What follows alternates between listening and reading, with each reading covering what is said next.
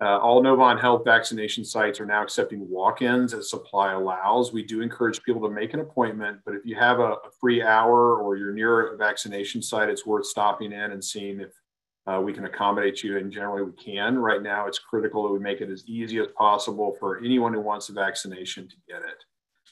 We are getting to the point where those who were eligible and wanted vaccine have been vaccinated.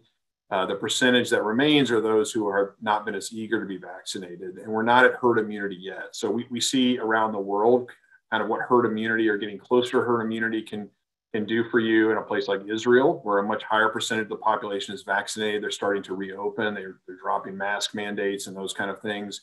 We see in other parts of the world where vaccines have programs have not been as well organized and fewer individuals are vaccinated, that they're still struggling with high rates of COVID and hospitalizations and death, unfortunately. So we want to get to where we get to that place where we're fully vaccinated and we can start to lift some of the restrictions that have been around. Slowdown in demand, I think part of it is, people who've been anxious to be vaccinated have done so. The opportunity is there, the supply is there. And so I think we're left with parts of the population that are still thinking about vaccination, trying to make the best decision for themselves and their families, trying to get information.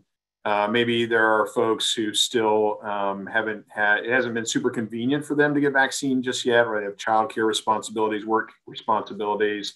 Maybe they don't see the value in it in the same way. So I think in some ways that's driving part of that. I'll tell you, anecdotally, when I talk to individuals about vaccines, or I have my patients come and I say, hey, when are you going to get vaccinated? And they say, well, I'm not doing that. And we have a real frank conversation about that. I haven't had anyone at the end of the conversation who still said they wouldn't get it. I mean, part of it is just having conversations and addressing those rumors and concerns that we can work through. So a lot of it's just communication. And so I think when people hear the benefits of vaccination, how safe it is, how it makes a difference for our families and our communities, they tend to get it. So we're trying to remove every single barrier we can to address those things. I think there are also ideologic and political reasons people aren't vaccinated. It's often based on information that isn't factual. So we work through all of that, and we've had a lot of success with that. And so we're encouraged by just the function and what's been said since the beginning. If we're going to get through the pandemic or not have it drag on and on and on, we're going to need to get more and more people vaccinated. That's why that's why you do it, right? And so if we don't do that, you could have a couple of scenarios. One is that this just drags and drags and drags, and we have peaks and valleys in the amount of hospitalizations.